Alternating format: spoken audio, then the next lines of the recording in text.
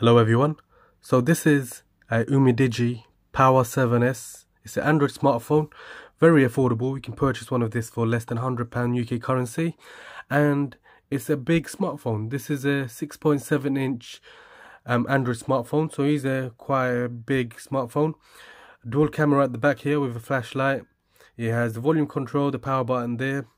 Underneath here, it takes a USB Type-C charging port, and it gives you a 10 watts fast charge as well, and the speakers there as well. That's the mic where when you speak on the phone, picks up there. On the left side you got a shortcut button here as well, and that's where the SIM goes in. At the top here it also takes a 3.5mm headphone jack as well, and that's everything. It also comes with a silicone transparent case as well, and it also comes with a screen protector built in as well, so that's already fitted on, so you don't have to worry about buying a screen protector or a case. Comes with a 3-pin plug as well here, and a USB Type-C cable as well. Now I would like to go through some of the features that it comes with, and one thing that really stands out regarding this Power 7S is that it has a very big battery life. It has a 6150 mAh battery capacity, so that is a big battery built into this smartphone. With a 10 watts fast charge USB-C, so you would get roughly around 390 hours of standby time, 30 hours of talk time, 30 hours of music playback time, and 12 hours of gaming time. So that is quite good for a full charge. That's because of the big battery. That's one thing that really stands out regarding buying this model, the Power 7S. It also has the rear camera, which is a 60 megapixel dual cam AI, and it also comes with a 8 megapixel ultra wide camera along with that as well. At the front it also comes with a 8 megapixel camera. It has a built-in Android 11, and it also has 4G. This is a 4G smartphone, so it's not compatible with 5G at the moment, but this is a 4G. The resolution is 1650 x 720 HD. It also has, like I mentioned, the customized button there. That's another great feature, also a feature that not many smartphones have. And the specs is 4GB RAM, 64GB memory, and you can expand that with a micro SD memory card to 256 if you want to. The screen is really big, and I really like that, because when you play games, etc., that's a lot of space here to play games on. Okay, now if I go down, you got all these on the settings. You can see here, you got the network, internet, then you got the connection where you got the Bluetooth, you got the CAS, printing, Chromebook, nearby, Android Auto, etc. Then you got the app and notifications. You got smart key here. Now that's this button here, the shortcut button here. Now one click, it will do a screenshot. Double click, start recording. Open, long press, open SOS. But you can change them as well. You can click on it and customize that. So you got that feature there. Smart assistant here. You got battery, display, schedule, power on off, sound, storage, privacy, location, security, where you got face unlock as well. You got screen lock, so you can do the swipe, pin. You got face unlock, so that's another great feature. It doesn't have fingerprint, so bear that in mind.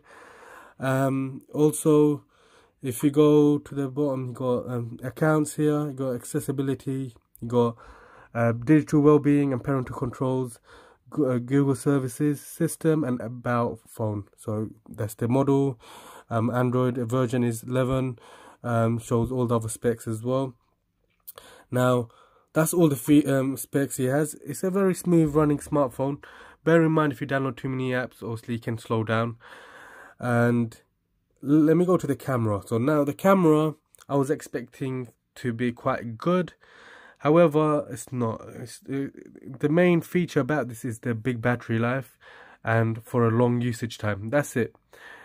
Other than that, it is a budget smartphone, so bear in mind the camera is not the best if you're looking for a smartphone within that price and having a good camera. So I've done some recordings and taken some pictures. So this was, let me put the auto rotation on. So here you can see here, I've taken pictures with the lights off, and this is how it looks.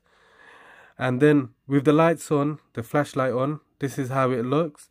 And then I've made a recording without the lights, and to be honest, it does lag a lot, and it takes ages to focus. So that's one of the downside. It takes a very long time to focus. Even when I put the flashlight on, I was expecting maybe it might focus much quicker.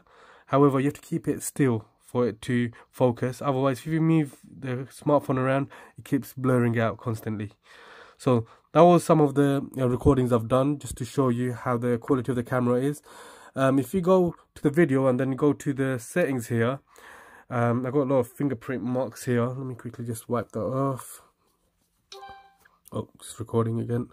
Alright, so if I go back, go to the camera again, and then capture. So capture, you got the settings here, and then in the settings you got these options here. So you got camera sound, you got picture size, so you can choose from these sizes here. Alright, and then go back, you got the picture quality, where you can choose super fine, fine, or normal. Add a logo watermark as well. Add time watermark, countdown duration, composition line, smile shutter, face attribute detect.